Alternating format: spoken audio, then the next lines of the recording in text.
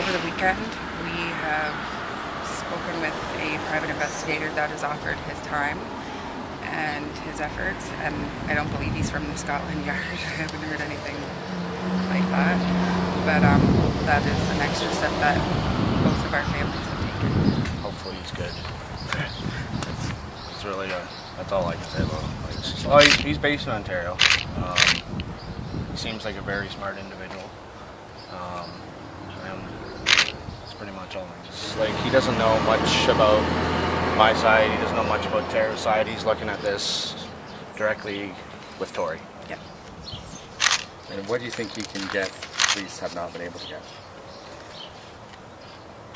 We're not sure. I don't know. I don't know how that would work, but hopefully there's something he'd be able to follow along with that other people wouldn't normally be able to see. He said that at the end of the day, payment enough for him would be bringing our daughter home to us.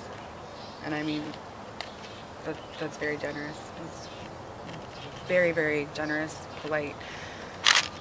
He was very in-depth.